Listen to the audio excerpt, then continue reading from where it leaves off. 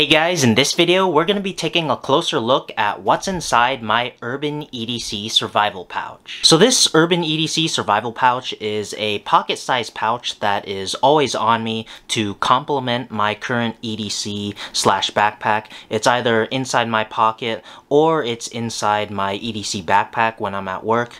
And as I said earlier, it's designed to complement my current EDC, so you won't be seeing any knives, flashlights, or pens in this pouch because I already carry those on my person almost all the time.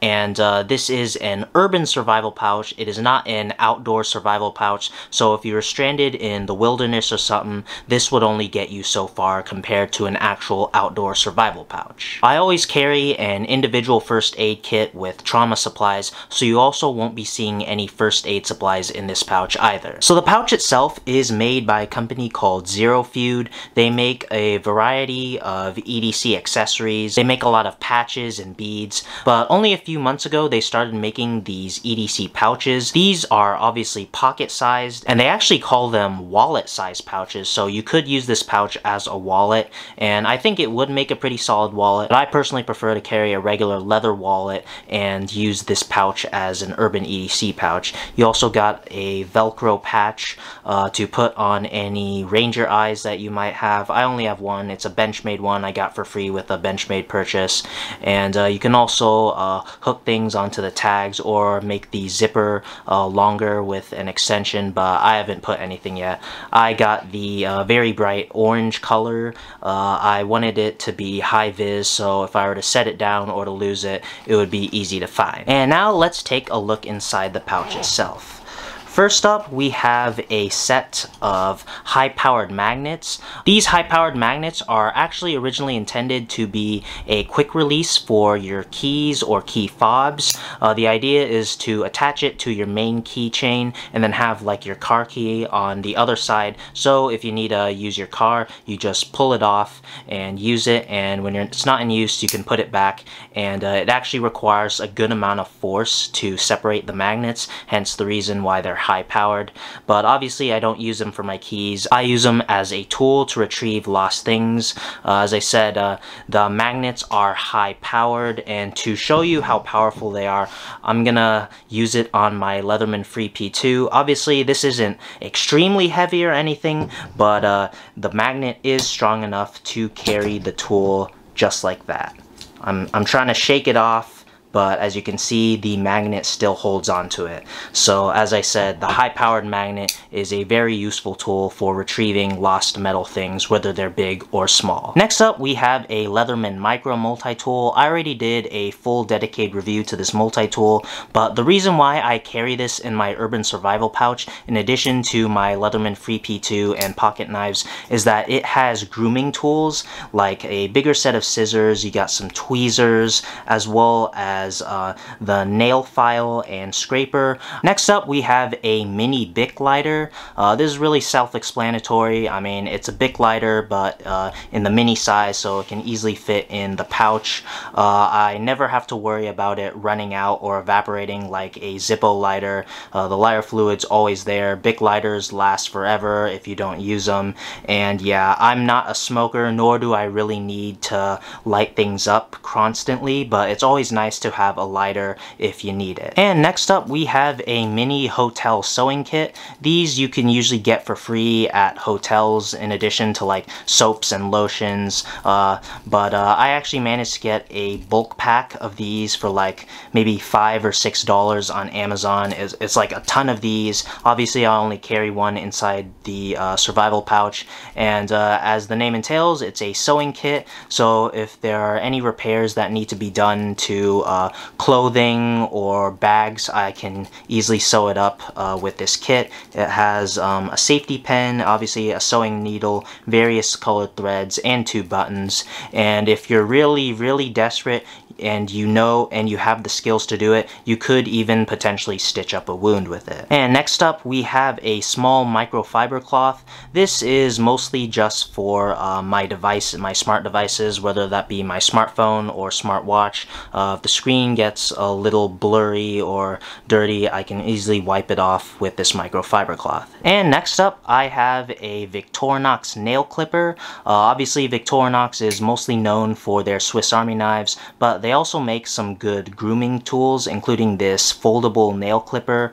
I mean, it's a pretty simple nail clipper that, as I showed, you just pull this tab, and then you have the nail clipper, and on this side you have a nail file and a small little kind of like pry / cleaning tool. It works great in addition to the Leatherman Micra. It's a great grooming kit. The nail clipper and the Micra, it's great, and it's essential for any urban survival kit. And next up, I have a set of tweezers, specifically Uncle Bill's Sliver Grippers. These are some high quality made in USA tweezers with pinpoint precision. It's excellent for fine detailed work or pulling out splinters that you might encounter in the field, and overall they are very inexpensive but high quality and very useful when you need it. And next up, I have a roll that consists of 6 feet of duct tape.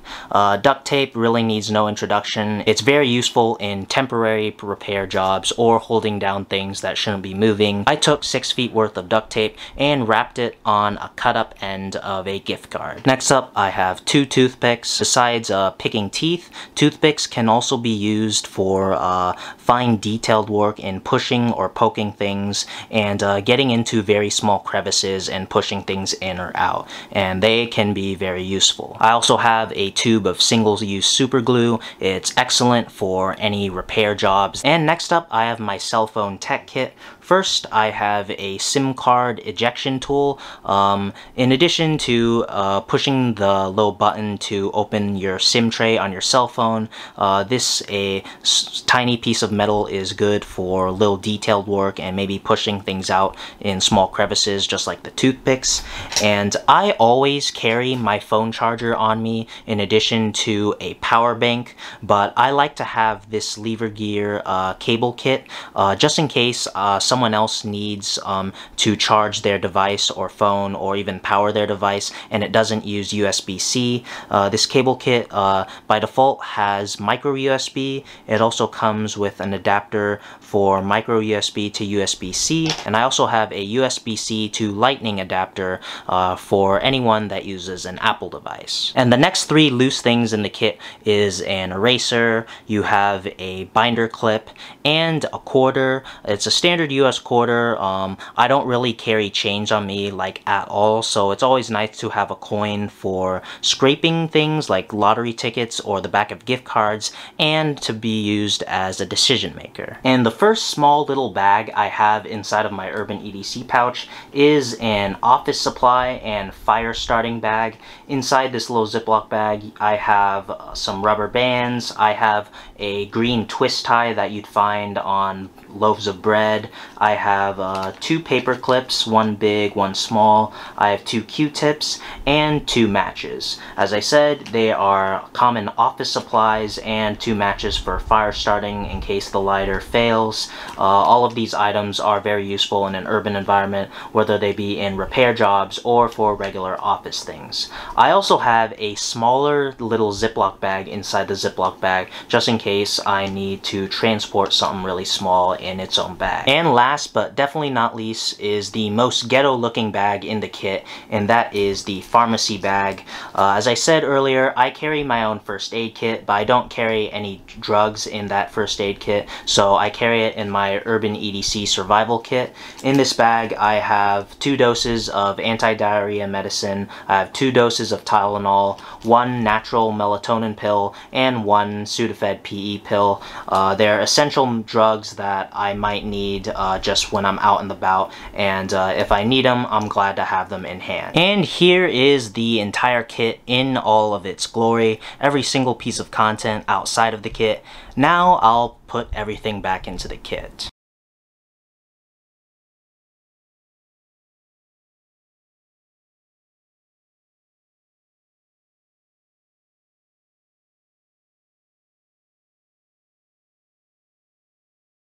And there it is, the kit has been put back together. Obviously it didn't require that much effort. I just need to make sure everything fits inside. What's nice about this pouch in contrast to my original kit, which before I used an Altoids tin, mostly because it was cool and many people did it before, but what's great about this versus an Altoids tin is that you don't have to stack them in a certain way, and the pouch kind of adapts to what gets stuffed in here, and a lot more stuff can be put inside of the pouch.